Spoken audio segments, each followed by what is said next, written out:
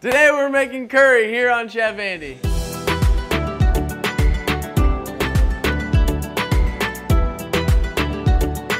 I am so excited to make this recipe. It has been requested for a very long time. Technically, I believe this recipe is called Major Gray. At least that's what it was called at the restaurant that I used to go to. And I actually took a cooking class there in the restaurant and they taught me their secret Major Gray recipe. If you own a restaurant, don't do that because then everybody can make it at home.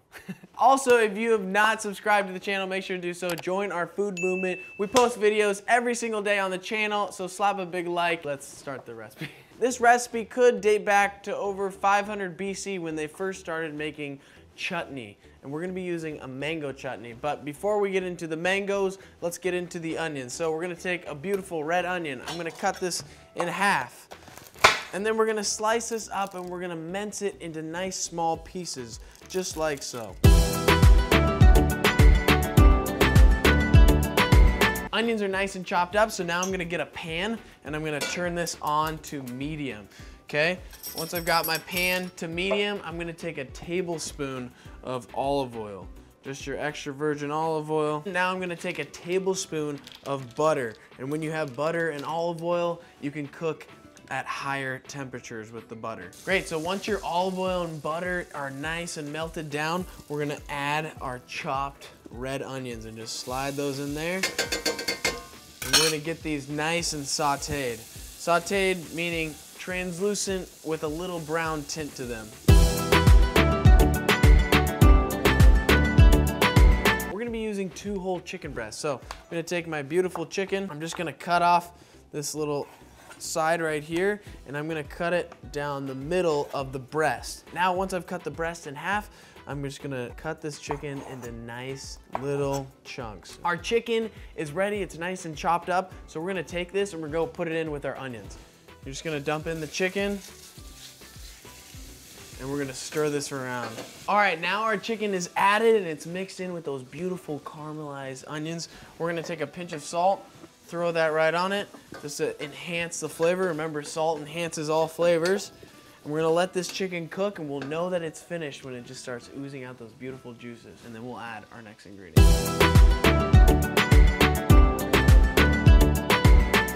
Chicken is looking delicious. So now it's time to add 3 tablespoons of our curry powder. And just look at the color on that. It is just incredible. We're gonna sprinkle that in. 1, 2, and trace, as well as we're gonna take some mango chutney. This stuff is incredible. I'm gonna use a half a jar, so this is about, I'd say 3 to 4 tablespoons. Chutney has been around since 500 BC. Started in India, baby. It's beautiful, come on. Okay, so we're gonna mix this all around together. I don't know a single person that does not love this recipe. It just tastes so good. Now we're gonna take about a cup of heavy whipping cream. We're just gonna melt that right into our sauce. Wow, look at the colors on this. This is incredible. The whole Indian culture is just so colorful. I went to this amazing event called Holi. It's where they throw all these different colors in the air. It was amazing. It was so much fun. And it's the beginning of spring, and I think it means like love and peace. I don't know. I just love Indian people. They're amazing people. Wow, this just looks incredible, but we are not done yet. We're gonna spice up our life a little bit. So I have a jalapeno pepper that I've chopped up very finely, but make sure if you don't want too much heat to take out those seeds and those stems, the veins that run within the pepper. It's the white part. So I've scooped that out with a spoon. I've chopped it up very nice and finely, and I've taken only a half of that jalapeno because I don't want too much heat. Just want just enough. So I'm just gonna dump this jalapeno right inside my Major Gray. I'm gonna stir that around inside there, and boom, our sauce is ready. So we need to start cooking our beautiful rice. 3 cups of water in a nice pan like so. We're gonna dump that right in there. Now we're gonna add our beautiful yellow curry powder, and we're gonna put in a tablespoon. Mix that around, and we're gonna take a nice pinch of salt, throw that in, mix that around.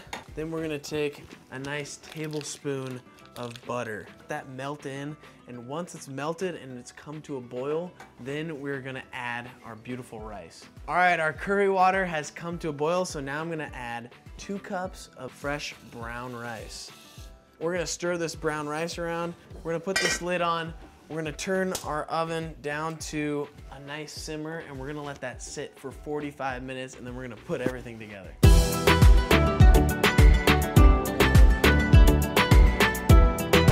I almost forgot, while our rice is cooking, we're gonna take our red cabbage, and I'm just gonna take my knife and finely cut this cabbage. Just in nice little thin pieces. Not only is this gonna bring a lot of beautiful color to the dish, but it's also super healthy and gonna give it that beautiful crunch. So again, taking the cabbage, just a half a cabbage, and I'm gonna thinly just graze it into nice little strips. The thinner the better on this cabbage, and you can already see the color, that beautiful purple, is just gonna make this whole dish pop. It's been 45 minutes. Let's go check our rice. Okay. Wow, this looks incredible. Okay, I'm just gonna take a little pinch of it. Cooked perfectly. Now, let's plate our dish. So I like to take the rice, and I like to just put this as the base on our plate. So I'm just gonna put about a couple scoops, and then we're gonna take our beautiful Major Gray curry, and I'm just gonna drizzle that right on top. Wow. All right, we have our rice, we have our chicken. This is looking amazing, but now it's time for the final touch. And that final touch is our red cabbage. Doesn't this look delicious and vibrant? And this is just gonna make this whole dish pop. Look at the color contrast with the yellow and the purple. Come on, bella roba Dio buono. Okay, salute to everyone out there, all my Indian friends. This is amazing. Wow. This is truly a remarkable dish. One of my favorites that I've cooked on the show. I don't even know really how to describe this completely. It's got sweetness, savory.